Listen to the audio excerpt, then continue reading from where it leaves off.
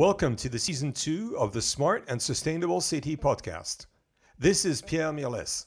A big thank you to all of you listeners from around the world. This show is now in the chart of the top Smart City podcasts. In this season, based on your request, we extend our format. We dig deeper in some Smart City topics. In this episode, we talk to Alan Marcus, the Chief Digital Officer of Planet Smart City, a global leader in smart, affordable housing. Alan and I talk about the need for affordable housing powered by smart and sustainable design, and smart technology that powers communities to live better together. I'm Alan Marcus. I am the Chief Digital Officer at Planet Smart City, and we build smart and affordable housing. Alan, where are you based? I live in a typical suburban village just outside New York City. In fact, just not more than 15 miles or about 20 kilometers from the city center. I live on the sea, so at least I get to walk out of my house and get some fresh air and see the wonderful spring that always happens here in New York. But it's difficult. It's a good test of our society. It's a good test of character. Yes. Alan, please tell us your experience with cities and tell us what got you to where you are now. Okay, so I worked in Silicon Valley, a number of technology companies. The most number of years I spent anywhere was with Cisco, and that was both in their headquarters in California, but also in Asia Pacific and in Europe at various points along that trajectory. And one of the interesting things I learned then was really the power that technology has on people, how it can change outcomes in some very profound ways. In Asia, when I moved there in the late 90s, there was then which looks quite small compared to what happened in 2008, but a fairly good currency crisis, a liquidity challenge that started in Korea and Thailand, and we saw currencies drop, and we saw a lot of companies disinvest out of Asia. And Cisco was one that continued to invest, and so we were lucky in that respect. But kind of as we came out of that, the companies, the communities were in a great need to upgrade, to get ready for what was going to become the new millennium and the new economic digital economic world that we now all take for granted. And that included how to bring technology to people. And going into communities in Southeast Asia, where I lived in Singapore, go to Indonesia and Malaysia, and really look at and understand and appreciate how people lived and how technology could make a difference, and then advising with companies and governments on how to improve lives. So I would say that's kind of maybe where my start came.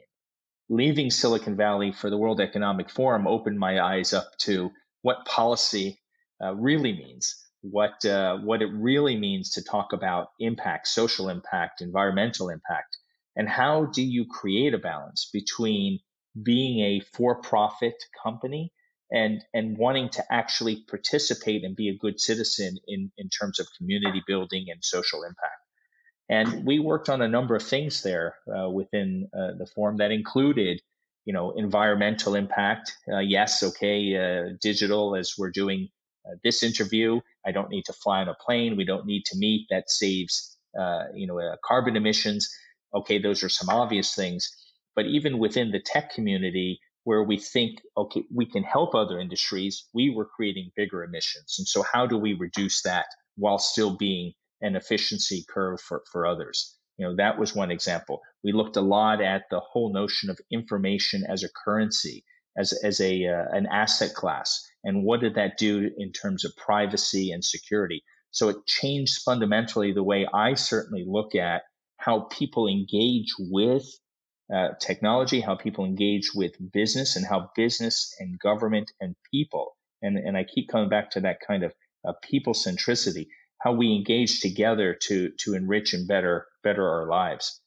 So when I left the forum after 10 years, I was really looking for an opportunity that could kind of take my Silicon Valley background and take kind of this policy, social engagement experience I just went through, and can I find a place where I can bring them together and really you know operate or execute not just in theory but on the ground.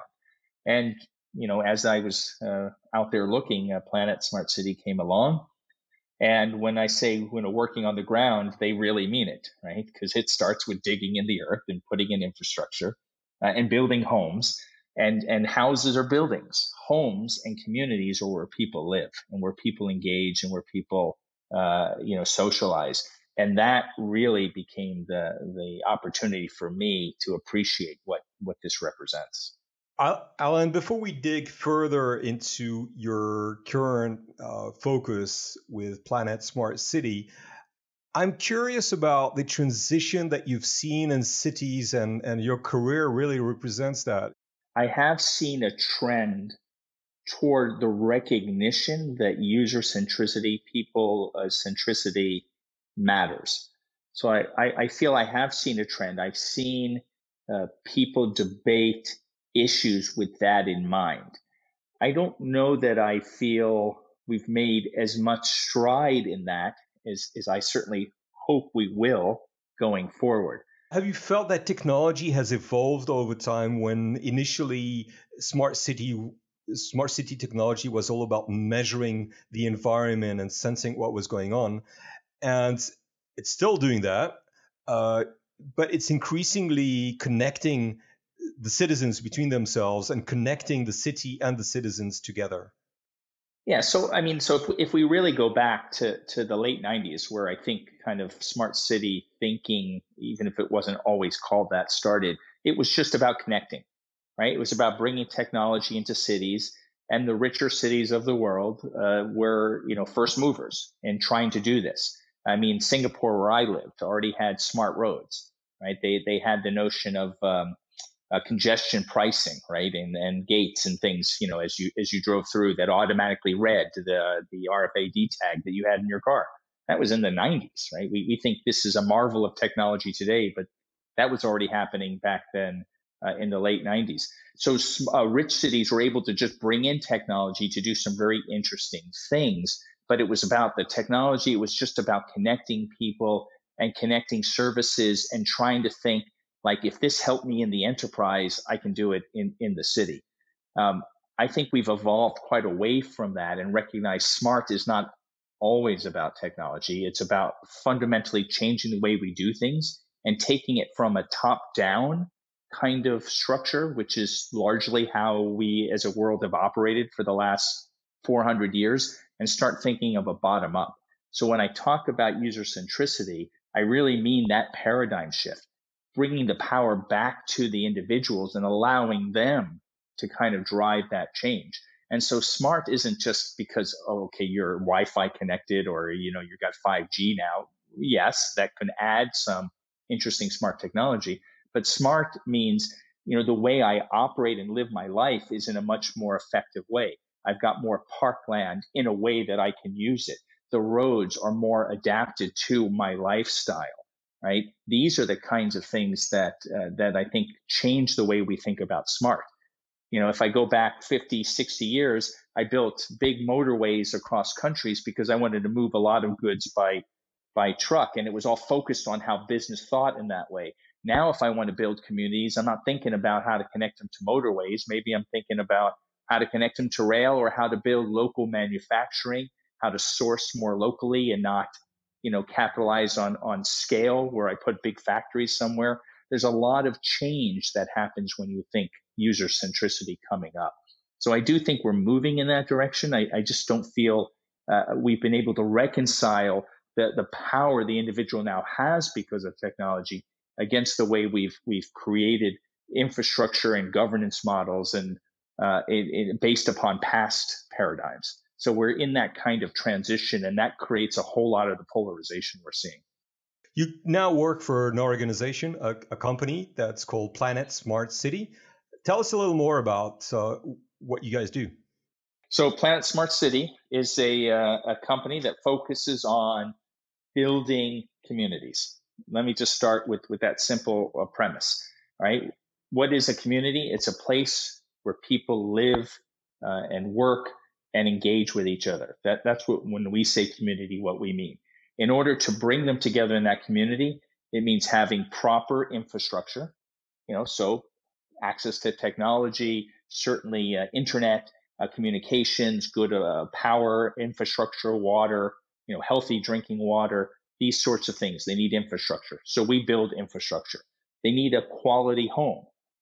We're not talking about, they have to be big mansions and fancy with, smart lighting and smart thermostats. They just have to be a quality home that protects them from the environment, that stands, that gives them a sense of space that they own, and they, decorate and make it their own. So we build homes. We build homes in gardens, a house. We build homes as apartments in towers. And then third, we provide ongoing services that help people continue to engage with each other, continue to build a model of community that allows them to create something that's unique to their needs, to how they live, how they work, how they operate. And we bring in the kinds of programs that are necessary for them, help partially designed by them, that can bring them forward in the new smart, economic world that we all want to build. So that's kind of who we are. I see that you're active in Italy, that you're active in Brazil. You recently announced that you're starting ventures in India. In a lot of those markets, what's really important for housing is affordable housing. Tell us a little more about how you build affordable housing. Right. So I thank you for that question, because that is really the crux of the market we're going after. A lot of companies are building smart. A lot of people are doing amazing things. We're focusing on a particular demographic that most call the affordable housing market. It's a big market globally, around 300, 350 billion, depends on who you look at from that analysis. It's a big market. And there are countries that have abnormally large gaps in this affordability. Brazil and India are good examples of these large gaps. Um, we don't define what affordability is. We let the markets define that. But what we're talking about is people who have jobs, who work. We're not talking about social housing. We're talking about people who can qualify for a home, whether it's a rental or an acquisition, a purchase, um, and can't find the kind of home that is of quality within a community that's safe and secure, and access to transportation and other services that they can afford. So that's how we define affordability, and many countries have schemes around that. So the affordability in Brazil, as an example, is around a scheme that the Brazilian government calls Minha Casa Minha Vida, which means my house, my life. And within that scheme, working people, can qualify for special interest rates and other programs in the opportunity to purchase a home, as long as the home meets certain criteria, cost certainly being one of them. So we're building to that criteria to allow people to come in and buy and purchase. So Brazil is following a model like that. In India, where we're just announced in the Pune area of Maharashtra state, one of their big affordability challenges is new college graduates, and other skilled labor that are now moving to the Pune area because it's growing, one of the fastest growing cities in the world. And we're building townships, large suburban, if you will, type communities around Pune, the city. India is putting a lot of effort around that, and we are going to be one of those builders. Here, again, these people are coming in, they're getting a good job. It's a first job in most cases, or it's a good skilled labor job in a market they don't know, coming from some other part. And they're looking for a safe, quality, a house that's going to engage them with people that are similar to themselves, new graduates, skilled labor.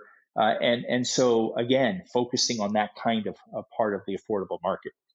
In Italy, it's more about rental properties. It's more about helping people who live in some of the poorer sections of the cities within Europe and within Italy particularly, and really looking at how to renovate and revamp some of these communities with new services, new smartification, that we can partner with builders in making that happen.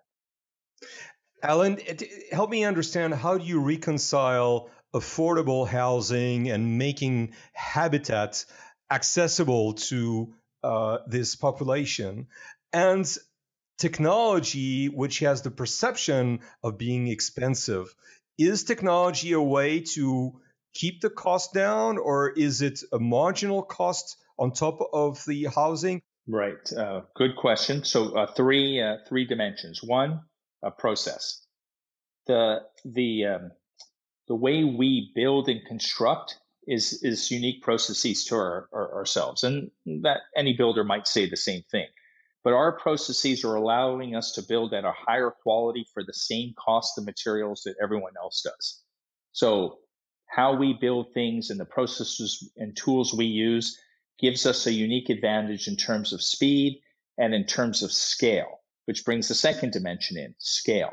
In order to hit the kind of target market, we need to build at scale, 1,000 units at a time, kinds of properties. So not a building that's maybe 30 or 40 apartments, or a small complex of 300 or 400. We're looking at 1,000, 2,000, 3,000 unit kinds of homes. At that scale, to add some additional technology amortized across that many units creates a tiny fraction of a cost increase. We can take the speed of sale, which now improves dramatically when you offer these features, and the cost of sale, which shrinks as the speed improves. We can take that cost and put it back into the infrastructure, which allows us to build even more features. So in the end, our total cost from build to sale actually is the same as most of our competitors, and we add these additional features as a base. That kind of technology then can be used to generate services. The services in the post-sales model, which is where I lead for Planet, this allows us to start thinking in terms of how to engage people, how to get them into the community and onto the platform. As we build more and more access and more engagement, I get more and more information about them, which allows me now to tailor programs, both impact programs and revenue generating programs, specifically tailored to their needs because of the unique relationship we can now build with them through a digital interface. So this gives us a unique competency that's very difficult to find elsewhere. Right. Alan, you're the Chief Digital Officer of Planet Smart City. And it seems from what you describe that you are not only connecting the city, but connecting the citizens and enabling that engagement between the citizen and the city, and enabling that connection between the citizen themselves. Is there a sense of community that emerges from the districts that you're building? Really, from the start, there's a sense of community. So I'll use an example now. In Laguna, in Brazil, in the state of Ceará, our first big project, people are coming from other Mina Casa Mina Vida communities. They may be coming from favelas. They're coming from rural lands, and they're coming to this community for the first time. And they can't believe what they see in terms of quality, the landscape, this sort of thing. But here's kind of the interesting part that answers your question. They have never had any say in their community. They've either been in a favela, which might be run by a gang or something that sets the rules, or they're in some community where they don't engage with each other and everyone's in there for themselves. Here, they're already starting to work together to form a community association, something they don't even know what it means and what power they really have. And they're starting to now test and experiment as a community, working together, working with us as we continue to build out this property on what are the features that make sense, what are the services we want to do, how do we create the right kind of environment for the community as people move in. So that citizenry starts to get a say in what's happening. This is quite unique for them. And they're doing it with people they've never really met before. They're starting to understand who they are. One woman was quoted saying, "Look, I come from kind of rural lands. I've got this accent that people immediately dismiss me because of where I'm from. But here, I have an equal say at the table. Here, I'm able to communicate that I'm not some country bumpkin, to use my metaphorical term, not hers.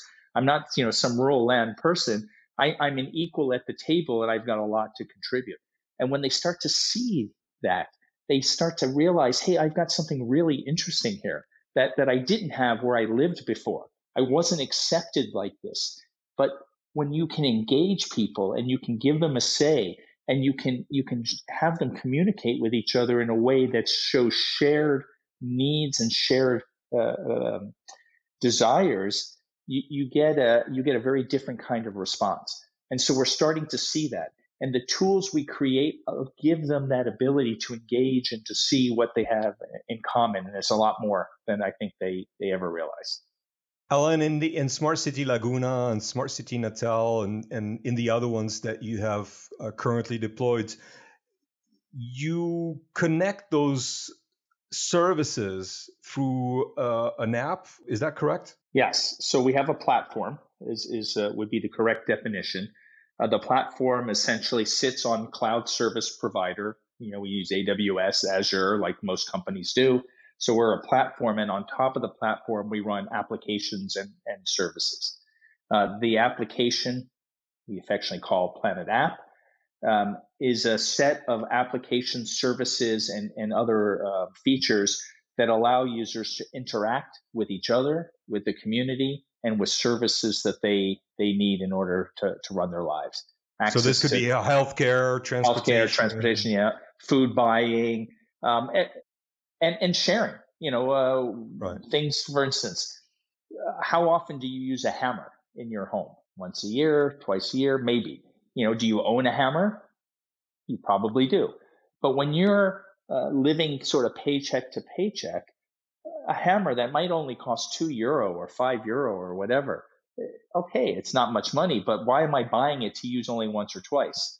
So we call it a library of things, a library of tools, like a library of books. Come in and check out a tool, use it, check it back in. So we can reduce some of the stress of those types of purchases, and another way to engage people. So it's not just about engaging with the city; it's even engaging with each other, creating sets of shared services. Now, who monitors such a thing? Well, maybe one of the community members, right? It's a community association. So here's one of our community volunteers that can monitor and make sure things are tidy and put back properly. The football pitch. Okay, so you want to come out and play. That's great, but who pays for the maintenance? How Right. do we? What about if I want to create a tournament? I want to engage people. Come out. Let's have a football match. Let's create teams. Let's have some fun. Right. So you build Again, some flexibility in the platform, so for yeah. people to engage And so together. we can Not, engage together. We can put apps out there and features. We can let them communicate, right. connect to each other. The pandemic, right? You're not supposed to leave. Okay, but I still need food. Okay, you're allowed to go to the grocery store. But there's some compromised people. Should they be going to the grocery store? Is there a way we can help them? Right. Again, community engagement, bringing people together, allowing them to work out these issues. We don't have to solve it for them. They know how to solve it. They just need the tools to make that happen. So the platform provides those kinds of tools. And then the infrastructure, where appropriate, we put in some smart, sensors, actuators, and other types of technology that can work in concert with this digital platform for things that might make sense, like security. In India, you can't build a community without a security gate. It's quite standard. Okay, so I could put a person there, but how do I know I should, give entry to the right person? Oh, well, my resident could just put in the information. It generates a QR code. The QR code is sent to the guest. The guest comes up, puts the QR code on the reader. The gate opens. The security guard says, "Oh, you've been authorized. No problem. Just come on in." things like this, really allow the community to build on some of their own needs. As a platform, we can provide these tools linked together with smart infrastructure. Who do you typically engage with? Is it a current city that's thinking about developing its assets, or is it a new city that's being created? Where do you start? We are a private company, and we want to essentially build smart, affordable communities and sell them to people who need them. Um, when you start working a lot with government and different regulations and policies, it can get kind of messy, and it can kind of mess up the scale and the processes we've put in place that allow us to do something that our competition has struggled to do.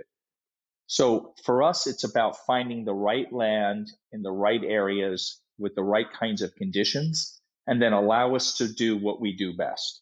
And so that's kind of the deal we work out with governments. We're not looking for a handout. We're not looking for subsidies. We're not looking for special programs that allow us to build.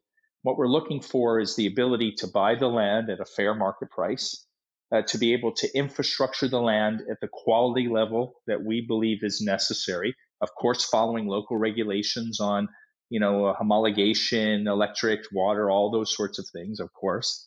And then we want to build and sell, just like any commercial company selling a commercial product to a buyer.